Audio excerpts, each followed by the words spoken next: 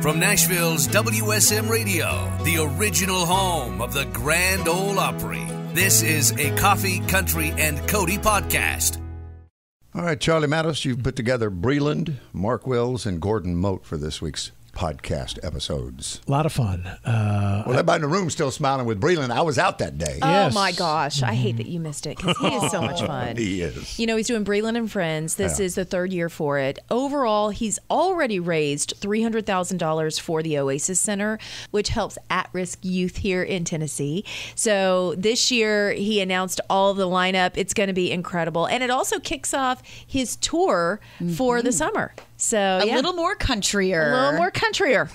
How about that? And who are you most excited to see on that lineup? You actually thought it was a typo, that I did not really write Josh Groban. You looked at it like... Josh Groban. I thought it was Josh Grayson, and you wrote it wrong. I know what you were thinking, because I have done that. Josh Groban was just Sweeney Todd on Broadway, and we didn't get to see him, so now I love Breland. I love everyone who's on this lineup, but when Josh Groban was at it, I was like, oh my gosh. That just reminded me of the best Loretta Lynn story. She was reading liners one time for... the guy was my first producer when I came here 30 years ago, Kevin Anderson. Oh, Kevin, yeah. And she was reading, and finally, at one point, she goes, Kevin. She didn't call him Kevin. She called him Kevin. She said, Kevin, hits wrote wrong. When you said Hits Charlie, wrote wrong. You thought Charlie had written it wrong. That's hits right. wrote wrong. Well, Yes. you know you've worked for someone for a while when they can anticipate your mistakes. So, and Aaron, you got to meet Gordon Mote for the first time and hear the great Porter Wagoner imitation. Oh my gosh, what an incredible impersonation. Just like you said, it was as if he was in the room with us. And of course, a Jacksonville, Alabama guy. We talked a little bit of Alabama history. He said roll tide on WSM, and nothing makes me happier. And what were all the Nashville connections to Jacksonville State? Jamie Johnson, Gordon, Riley Green, and I'm leaving somebody else. You'll hear it in the podcast that he from Fort Payne, Alabama, and Randy Owen. Yeah. There you go. And then Mark Wills. What did we learn from Mark Wills? Well, his favorite chapstick, his flavor, is Burt's Bees. Cucumber mint. Yes. Yeah. Yes. I question that. I'm a vanilla bean guy. Cucumber mint. And he has his own line. It. He has And Mark's we all Bees. have them. He gave them to us all. Yeah. Mark's Bees. Mark's Bees. And he played the Super Bowl one time. What? Remember that backstory? Oh, that's right. As a background singer Oh, my at a gosh. Super Bowl years ago, we had no idea Yeah. that had taken place, and he tells it so beautifully. So that and lots more podcasts from Coffee, Country, and Cody. Mark Wills. Good morning. I saw you last at the Grand Ole Opry. Yeah, about 3 hours ago. But I understand that we had an after party at the Scoreboard across from the Grand Ole Opry House, from which you have just returned to the studio. I've not even been to bed yet. Yeah, we went last night. Man, last night was a great night at the Opry House. You know, such an amazing time. Cody Johnson brought a bunch of his friends. Kevin Fowler, made his Opry debut last night. And Cody introduced him. Said, man, I was a 20-year-old kid. Went to see this guy. Yeah. And said, I want to do it like that. Yep. And so 17 years later, he's on the stage of the Grand Ole Opry. Amen. The night before, he's playing a sold-out Bridgestone Arena, introducing that guy that was such an inspiration to him, Absolutely. Kevin Fowler. Yeah. It was a really sweet moment. It was a great evening. And my youngest daughter, Macy, I mean, y'all all know Macy, but Macy's such a huge country music fan and dives so deep. Like, she knows album cuts off 1950s vinyl. Ooh. She loves it. So I'm on tonight and tomorrow night, and I told her I was going to Nashville, and she's like, oh, who's on the Opry this weekend? And I told her, and she's like, that sounds like a fun weekend. And then she backdated one date, and she goes, and I'm going too. Oh. Because of last night. Because Cody Johnson is there. So we went up, we come up and hung out with Cody, and I missed Trent Willman, who I toured with. Trent has been producing Cody's records, and I missed him. I saw him at a distance, but I didn't get to speak to him last night. So, good morning, Trent. How are you? Did you know Cody's story? Had you followed him along the way? Yeah. During the Texas years, the red absolutely. dirt thing, and absolutely. Well, he was blowing up, and they kept people from Nashville trying to get him to sign. He's like, nope, nope. And it's like, okay, you write down what you want, and sign it, and we'll honor that. I do that every day. I just can't find somebody to honor it. You know, every day I'm like, I take my piece of paper and I slide it across the table, and they go, yeah, no, and I'm like, okay, and I slide it back over. You know, but yeah, I mean, that's what I think. That's what I think the music industry is missing. It's people that know who they are, know what they want to do, and won't sell their soul for 5 minutes of fame. And I think that he is a true testament to somebody that just sort of came around, and everybody's got their story, but I truly believe that he's just one of those guys that he knew what he wanted to do, and he was wise enough to watch the manipulation that sometimes goes on, and he said, no, that's not who I am. That's not what I want to do. Yeah. And not unlike Pat Green. Yeah. Not unlike George Strait before. Absolutely. Yeah. I mean, we could go on and on about guys like that sort of have sort of lined that pathway that Cody's walking now. Mm-hmm. But I think it's so good, that he's making the music that he wants to make. He's doing the things, he's doing it like he wants to do it, and that's being recognized, and people don't even realize that they're recognizing it. That's what, to me, in our little world right here of us sitting around this table, that to me is what's beautiful about the whole thing. And I think too, Cody had the 10,000 hours. He'd already put in the work going all around Texas. And so for people that feel like he's this big overnight sensation, he's already done the work. The difference in watching somebody walk on stage that has done it multiple times, feeling confident, feeling like I got you and we're going on a ride together, versus somebody that's only done it a few times and they're nervous. When they're nervous on stage, it makes everybody who's watching feel nervous. There's just a comfort factor with watching Cody. Did y'all see the Craig Campbell thing where he talked about where he got naked and put no different video? I never would watch. He that. did that. He did I know. If y'all, he did a great clip about him and talking to a record label exec, and about how they signed this guy. It's a parody, but it's so funny. And he does this thing where he's like talking on both ends of the phone. He's playing both characters. Okay. And he does this thing, and he's like, yeah, we signed this kid. Gave him a huge signing bonus. Yeah, he's never even done a real show. You need to watch it, because it is like one of those things where I go, amen, brother. Somebody said it. Yes. Yeah. It was great. It's funny and also scary because it's true. It's true. My comment was I would laugh, but this happens 99.9% every day. It's not fair to the artist, and that's the thing that I keep seeing. It's like when they put somebody in a position where you've set them up to fail because they don't have the legs yet. Yeah, this is a job. Yeah, and people forget that this is a job. We joke and it's entertainment. And the beautiful thing about it, like Bill last night, he left and he said he was going home and going to bed. Some of us didn't do that. Me. But this is work. Yeah. And people need to treat this, for people that come into this and think it's a 100% constant party, it ain't. Well, here's the beauty. Treat this like a job. Kevin Fowler's 58 years old. Yes. And making his Grand Ole Opry debut in front of his 82 and 80-year-old mama and daddy sitting in the audience. I talked to him last night on the way out. What is just touches me absolutely as deeply as anything could at the Grand Ole Opry. Well, that's what I talked to him last night as we were on our way out, because so often as an Opry member, we go in and I'll go in and I'll see people that are there for the first time, and I always try to do what little Jimmy Dickens did for me, or what Jim Ed Brown did for me, or Bill Anderson, or Connie Smith, George Hamilton IV, right, Jeannie Seeley. I always try to welcome those people. And all evening, I would walk by Kevin's room, and there was just a gaggle of people around. And so I would kind of peek in, and I would see him in there, but he had people around him. So I never messed with him all evening. As we're on our way out, he's standing in the hallway, and I just kind of pat him on the shoulder, and I said, "Man, congratulations on your debut." And he turns around, and he goes, what are you doing here? I wouldn't have even recognized you because I was dressed.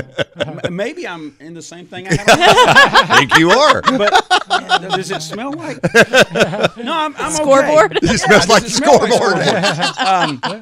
But no, I talked to him there for a couple minutes, and and of course, I got to go out front and watch some of the evening. I got to watch some of him on stage from front of house.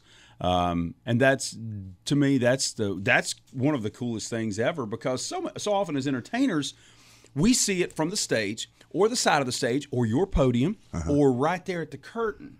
You don't get the full effect of how beautiful the Opry House is, of how warm it is when you're witnessing something for the first time. And that's the beautiful thing about the Opry, is that it's always a different show. Even if they do 2 shows that night, it's different. And so I got to go out and really check that out, and it was a neat experience. And the new sound system sounds killer. Oh yeah, it is so good. I could give you a visual analogy, but it is completely inappropriate. Okay. I will tell you that the first time I ever heard it, I went out front and Riders in the Sky were on. And Jeff's up there, playing the squeeze box. You could hear, this is what blew my mind, is sitting out front, you could hear the valves opening on the accordion. That's how clear it was in the house, and I was like, oh yeah. Because that's perfect for bluegrass. It's perfect for, for their style of music, and then you can put the big sound of, the big bass and all that, the country stuff in it, and it sounds so clear, so good in the Opry House. It's amazing. One of the highlights of the conversation last night that Chuck Wicks had with Cody Johnson, who was talking about they live in Madisonville, Texas, on a big ranch. And their house had mold, 7,800 square foot house. That's right. So they had to tear it down to the studs and rebuild it. And he's living in a single wide trailer. Yeah. And he said, I'm the only guy you know who flew here in a private jet, but will fly home to a single wide trailer. Hey, maybe not. If that ain't country music, I don't know what is. You got a spare bedroom at your place, Mark? Yeah. You might have a couple, It's amazing when the kids move out how much extra room you have. We are streaming all around on Circle Now, app, Peacock, Roku, Zumo, and so many other places that you can watch Coffee, Country, and Cody. And I'm certainly glad that you tuned in when you did, because Breland is here! Man, it's so good to see you. It's good to be here. It's good to see we you love guys. it. You come by and see us, and I feel like this is probably 3rd, 4th time, maybe. I've been on here even longer than that. Oh yeah, I've probably been. This might be he like was six. He was pre-Kelly. Yeah. He's been here PK. Yeah, I've been on here BK. sometimes. I realize nothing exists sorry, PK, but it didn't count until now. But Thank you. I will say that every time I've come here until now, I have taken some crazy route and had to go through the entire hotel. Yeah, the whole property. And this time I actually got here the way that you guys we were surprised. designated. It's like, wow, on look time. at this. I've come in here while you guys were like introducing me, Yeah. and like running here, sweating, like, all right, what are we talking about? It's great that chair's on wheels, because there I are know, times that we hey. put it there, you got in it and slid all the way up. Honestly, so it's good to be here. It's so good to see you. Listen, you stay so busy, and it's so much fun to see you pop up in the most unexpected places. Most recently, when you were doing Super Bowl predictions, I'm watching on like sports channels, and all of a sudden they're like, please welcome Breland, and I'm going, wait, what? Hey. How did that all start? It started many years ago when the Eagles were really good. And Many moons ago. as a small child, we just were consistently making it to the playoffs, consistently making it to the NFC Championship game. I thought it would always be like that. Right. It wasn't. But at that point, I was already locked in. And so I figured if I'm going to suffer through another NFL playoffs, I might as well get some engagement out of it. Sure. And it made for some fun content to just predict what I thought would happen in these games. And honestly, over the course of the playoffs, I was 9-4. So that's pretty solid. Solid, man. Yeah. We have a clip of it. Okay. I pulled it so we could watch. All right, let's go. asking for another rap. I was 8-2 before the picks I made in front of Pat. But if every time I do this, y'all keep running up the stats, then it's obvious I gotta run it back. These are my predictions. I got Travis catching passes for at least 89, and he's taking one all the way. I'm predicting young and boss to get my homes on the move. The Niners got a lot to prove. They almost lost the championship. I know they found a way. Let's go. Like, it's so good. I don't even like football, but I like it now.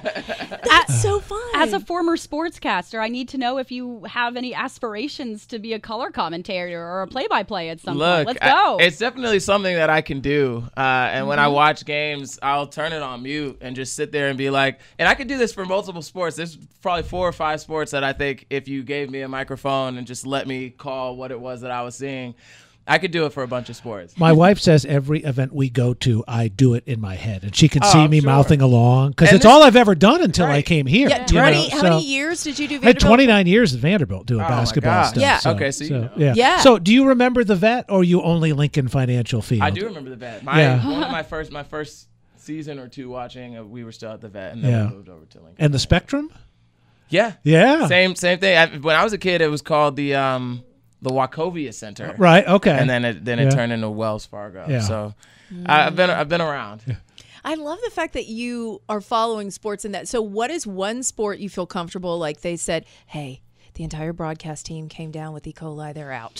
So you got to step in. Wow. Why did I go there? I know, that was like, that's very 2009 you. Couldn't just have the flu? Or? Right. Yeah. It was very specific. Yeah. So you're stepping in. What is your, like, this is my A game. I'm ready. Put me in, coach. What would be the first sport? Would it be football? Would it be probably basketball? Would be the easiest one. Okay. The sneaky one that people don't know I could do is tennis. I watch a lot. Tennis is my most watched sport. Really? Over the last 2 years. Do you play? I do casually play. Okay. I'm definitely not that good. I've had a chance to kick it and connect with a few different tennis players that has kind of like opened my eyes to how dope the sport is. What I love about tennis that the other sports don't have is that it is like one-on-one. So there's so many real life applications because there's very little coaching. You're just kind of out there and it's really you versus yourself. You know, the talent level between the best player in the world and the 100th best player in the world is pretty minimal, but it's the mindset and the mentality that they come into the match with that allows them to overcome whatever obstacles they face. And I feel like there's so many life lessons in that. That's beautiful. So if you wanted me to commentate a tennis match, also you don't have to talk a whole lot in tennis. You could just let whole points go by. Yeah. And then eventually be like, well, that was a shot there, and and then just come back out. You don't have to say anything. What an ace. That's easy. Basketball play-by-play requires a lot more attention. Oh, setting the screen, he's going to the basket, and he's takes a little more. I love this. You know, the beauty of tennis, too, is you only really ever see the main court with like the 15,000 people. Sure. But there are matches on like 13 other courts. Literally, if you go to one of the side courts, you're as close to like Yvonne Lendl or Jimmy Connors back in the day as I am to Breland. It's insane how intimate it becomes. Ooh. Yeah, you go from like 20,000 people watching you to like 80 people watching you. No, it gets really intimate, and it's so quiet that everyone is kind of just sitting and I like that. It's a cool sport. It reminds me a lot of what it is that I do, going out onto a stage, and it is kind of just me versus me. Yeah. Well, and that's a perfect segue into Breland and Friends. Very first year, you come out and you're like, I'm going to do this thing. It's going to be at the Ryman. I'm just going to see who shows up.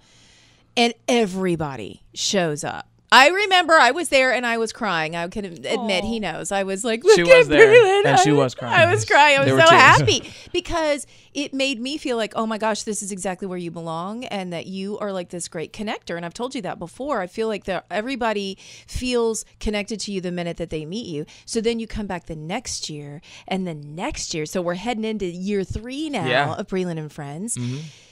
Do you feel like, okay, I got to top the past 2 years? Or is it just the same, like, let's just open it up and figure it out and whoever wants to come? I think the benefit of Breland and Friends that most of my other shows don't have is that it's not about me at all. And it's not even about the people who are in the room. It's a charitable event, so it takes a lot of the pressure off, I think, in terms of the performance aspect, because even if I didn't play my absolute best show, there's going to be 10 to 15 other artists that can help, kind of pick up the slack, and we're raising money, so it's not even about us in the first place. But for those who haven't been, if you just look at the lineup, it's like, oh, that's a pretty impressive lineup. I want to go see this. But what they don't realize is you're just not bringing them on. You're like performing with. Yeah, it's all duets. This is like an incredible amount of effort for a one night. Oh, yeah. I mean, I will say, like, of all the shows that we do, like, it's pretty easy to, like, almost, if we play a bunch of shows in a row, you can almost end up, unfortunately, being on autopilot sometimes because you're playing the same exact songs night in and night out. The set list doesn't often change when you're on the road. If you're opening for someone, especially, on the Shania tour, we had 30 minutes or 35 minutes. So it's the same set list for, 20 plus dates. Like, you kind of just get into a zone. Yeah. With Breland and Friends, you're constantly on your toes because you're playing a bunch of songs you haven't performed before with artists that you might have only met for the first time during sound check, and maybe you didn't even get a chance to sound check with them. And so it is kind of like live theater, improv to a certain extent. Adrenaline. Which I think is a lot of fun. Yeah, you can tell how much you love it. Your whole face lights up when you talk about it. And I get to like wear my host hat too, and I get to kind of come in and be the master of ceremonies, which is also fun. Getting a chance to introduce. We like it a lot. and also like don't get too good at it. This is our only skill. It's all we do. There's enough to go around, y'all. So it's going to be happening March 26th, Breland and Friends. It's going to be at the Ryman again, and you are about to drop some of the names. Come on. So this is the major announcement. Here we go. Are we ready? Yeah. Tell us who will be on stage with you at Breland and Friends this year. All right. I mean, y'all are hearing this for the first time. This is an exclusive. Should we drum roll? Yeah, give it to me. Okay. Give me a little drum roll. Okay. There it is. Oh, okay, cool. Yeah. So we've got Matt Stell coming out. We've got Dylan Marlowe coming out. Oh, okay. We got pop R&B hip hop sensation Quinn 92 popping out. Yeah. And we've got Southern soul legend Anthony Hamilton coming out. Yeah. Are you kidding? It's range. He's gonna bring down the house. Oh, I already know. And this is already in addition to some of the other people that you've announced. We got Avriana that's gonna be there, Caitlin Smith, Chase Rice, Dalton Dover, Drake White. Am I reading Josh Groban? Correct. Yeah. Am I reading Josh Groban? Josh Groban will be there. Did Mr. I just Sweeney Todd I knew you would. Josh, like, I knew you would be excited. I literally had to like pause for a second. Wait a minute. He just wrapped up Sweeney Todd like 2 weeks ago. Correct. Wow. Yeah. Wow. And I got a chance. He brought me out to come see him. We played Madison Square Garden with Shania, and Josh was there, and we had sung together a couple years ago for something that we were doing on PBS, and I popped in to his suite, and we were talking, and he was like, "Hey, like I saw that you were doing Breland and Friends, like that's so cool, like I want to do it." And I was like, 2024, let's go. Like I want your Breland and Friends. And he's like, "Okay, well, we're wrapping up Sweeney Todd." And I was like, "Oh yeah, you're on Broadway right now." He was like, "Yeah." He said, "You want to come to the show tomorrow night?" Yes, I was like, "Yeah." So his guests that night, and this is just maybe it. His guests that night, I'm there. I bring a +1. And he's got Bryan Cranston there with Brian, with his wife, and we're all just sitting next to each other. And Brian's just taking on this like dad role, and he's like, "You need to be in bed by midnight. You've got a show tomorrow night and say wherever." I was like, "Yo, what's going on right now?" So I'm very excited to have Josh. He crushed it on Broadway, and I imagine he'll crush it off Broadway. From one Broadway to the next. You feel me? And this is the incomparable Gordon Mote joining us this morning. Man, I'm so glad to see you come through that door. What a pitiful way to celebrate your 44th wedding anniversary. No. Pitiful. That's what Vince said that to me one night. It was like our 25th or something, and I took Rebecca to the Opry, and I said, "Hey, Vince, I want you." And maybe they hadn't met at that point in time, but anyway, I introduced him, told him it was our wedding anniversary, and he said something very, very similar. Man, that is pitiful. Yeah. Bringing her to the Grand Ole Opry. Take her somewhere to eat at least. Get her an Opry dog and a goo-goo cluster. The day is still young. Bill still has time to redeem himself. I guess so. And certainly we're going to talk about your music, new music, and the new album. The album's called Where You Lead Me, but you were just off the air. Coincidentally, we played Vince Gill a little earlier. You said you've been in the studio with Vince a lot. Yeah, last year we spent a couple of weeks, 2.5 weeks, making some music, some new music with Vinny, and it's always such a pleasure to work with him. I always feel like I'm skipping school. That's a good description of going over there. Because we just make it's just happened so organically. It's and there's so many ways to make music. And in today's world, we go in the studio because I'm still very fortunate to get to play on a lot of records and work with a lot of producers, the ones that are, established, and then the young and, upcoming, kind of ones that are coming up. But, they have an idea. They have a roadmap. They have a demo. And they really kind of have an idea of how they want you to do it. And you can kind of veer off from time to time. But for the most part, there are stems. There are already some tracks you're going to play to in many cases. And so with Vince, it was just he played his guitar. He sang us a song. We kind of went, put our headphones on, got behind our instruments, and it kind of just came together. And you had this incredible, it was just some incredible players that I respect so much. It's hard to mess up when you've got guys like Tom Bukovac and Paul Franklin and Fred Eldringham. How do you John Jarvis and I were both there playing keys. Oh, wow. Vince was playing. Jed Hughes was playing. I mean, Jimmy Lee Sloas. It's kind of hard to kind of mess that up. We all have such respect for each other, so it was. And Vince is just singing and playing, and it's just an emotional thing when Vince sings anything. He could sing "Mary Had a Little Lamb," and you'd want to go to the altar and get your life changed. Rededicate your life. Yeah, exactly. Try to do better. 3 or 4 times at least. Yeah. So have you seen the Eagles show with Vince? I have not seen an Eagles show. My wife is very upset with me that we haven't gone to an Eagles show. But I did buy her James Taylor tickets last week. Well, I know for a fact you took it to the Songwriters Hall of Fame gala. Yes. I worked that night, too. Yes. Well, yes, you did. It seems like we see each other a lot at these things. But, yeah, Carol Ann Ford and Mark Ford, they do such a great job with that. And we went to church with them back in the day, and Kimberly still has a ladies group with Carol Ann, and so I got roped into doing that on both sides. And tell folks what you did that night. Well, I produced a couple of songs on the Gatlins, and he wanted to debut this tune that it's called The Right 3 Minutes, which I think is a brilliant song. Larry he just gets better and better with his thoughts and his ideas. And it's amazing what the right 3 minutes can do. Yes, right? it's a great hook. And so we got in the studio, and I got to produce a couple songs on them, and he wanted to debut it that night. And then while I was there, they said, well, do you think you could play with John Conley, Lady Lay Down? I said, well, sure I can if John wants me to. And so I went back there. And I met with John, and I said, John, it's good to see you. And I said, do you want to do it about the same tempo as the record? You want to? Yep, going to do it about the same way, So we went out there, and I started the intro, and it was too many times, I left the door wide open. And it was just, so I told him, I said, John, I said, man, you're singing better than ever. I said, you're amazing. I said, your voice hadn't changed in years. And he said, oh, people tell me that all the time.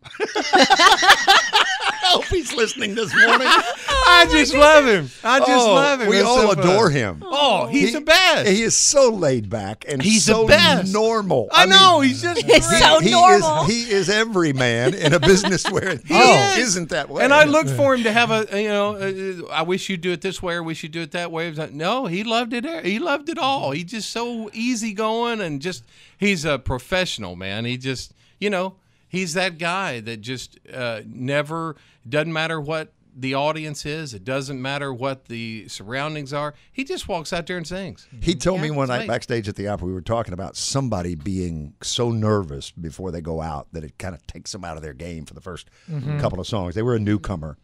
And he looked at me and he said, and I'm paraphrasing, I feel sorry for people to go through that. I don't experience that. Yeah. It's just what you described. It just feels natural. It's like being in the studio, some of these young kids, musicians. I mean, I was the young guy at one point, and we all want to just make them feel as at home as we can and as calm as we can because this is their big shot. Yeah. Right. Or maybe they're young and they've played on a few things, but, they just want to do the right thing. They want to impress the producer. They want to impress the artist, and they want to be part of the family. Well, they want to make everybody happy. Yeah. Sure. They just want, you just got to make sure they're as calm as they can be so they can do their best job. Yeah. Gordon, you've worked, we've talked about all the people you've worked with, the Gatlins, Vince, and you, off air, we were talking about something you just cut with Kane Brown. Speaking of the new up-and-comers that you're working with, what do you listen for, or what have you heard over the years that has been consistent with the folks that become superstars? The song. Okay. It's all about the song. You know, we're working on a Christmas thing right now with Dan and Shay. Ooh. And I've worked with them since the beginning of their career. And, you know, in order to bust wide open like they did, you got to have a song. And, you know, we may be streaming instead of listening on physical product. Mm-hmm. Everything, so much has changed. But the fact still remains, if you want to be a household name, you've got to have the song. I'm just sitting here thinking about you going out with Alabama these days. Yeah. And old Tony Kang over at the Grand Ole Opry. Yes, sir. What a singer and guitar player he is, man. And one of my favorites, if I had to pick just off the top of my head, you say, what's your favorite Alabama song? It's that great piano intro. I don't know who played it on the record. You'll know, Gordon, but you get to play it. I guess they still do it in the shows. Old Flame. Willie Rainsford. Oh, okay. Willie Rainsford played at that, and yeah, we do it. Mac McAdally wrote it. Yes, sir. I mean, and Mac is the best, greatest storyteller. I love Mac so much. We were cutting 3 years ago, or 2-3 years ago. We were in the Shoals for a couple days or 3 days cutting Ann Wilson, you know, the group Heart. Oh, yeah. And so we were cutting some sides on Ann Wilson in the Shoals, and then we came back to Nashville and cut some more. Anyway, I called Mac. I said, Mac, I'm in the Shoals, man. Let's have breakfast tomorrow morning. He said, dude, I'm in Nashville. I'm not in the Shoals. Oh. Man, I wish I could. I said, well, dude, that's not my problem. That's your problem. I'll see you in the morning. I told him when we were at the Marriott, and I said, man, I got this good breakfast. And we laughed and hung up, and I thought, well, that's too bad. I'm not going to get to see Mac. About 7:30 in the morning, I'm having my coffee. He calls me up on my cell, and he goes, what room you in? I said, I'm in blah, blah, blah, blah, blah. He said, I'm fixing to come get you. I'm here. Oh. And he came just to have breakfast with us, me and Tony Lucido and Tom Bukovic. We went down and talked to him for 3 hours. It was like he was teaching school. He was holding court, but it was so fun. When you write, there's an old flame burning in your eyes. Randy's still singing better than ever, and Teddy's singing and playing better than ever. The tears can't drown and makeup can't disguise. Goodness gracious. Yeah. I was telling Aaron Cooper, who was meeting Gordon for the first time this morning, that I said, not only multi-talented, 2-time ACM award winner, but there are people who can imitate people, and then there are people who almost transform themselves into it. And I said, this will be like you are meeting Porter Wagoner. It's that good. So would you please, Gordon, if you don't mind, tell the story of the Opry is sold out, you have family coming into town, and Porter is helping you get tickets to a show that there are no tickets for. First of all, let me say that my coffee cup is empty. And it's hard to tell the story this early in the morning without coffee in my cup. It's supposed to be Coffee Country Cody, and the coffee's missing. And I ain't heard much country lately on the Nashville radio. And but all that aside, we're going to take. That's true. Gordon called me, said he forgot to get tickets for his family, and so I told him, I said, I'll help you out because I don't want you to have to sleep outside, you know. It was cold back in those days where we was doing the Ryman, you know, back in the wintertime. We'd take it from the new house and take it down back to the old house. And but I called the Opry and said this Porter Wagoner, and I need to get this taken care of. Well, it did. And called Gordon back. Gordon said, how'd you do it, Porter? I said, well, it's easy. I just said, hello. It's Porter Wagoner, and I need 4 tickets for the show tonight. And the lady on the phone said, Porter, wish she could help you, but we're sold out. We don't got no more tickets.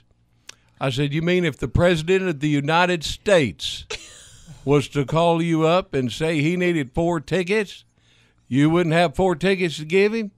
She said, well, I imagine if the President was to call, why, we could probably find tickets. I said, well, he ain't calling. Give me his 4.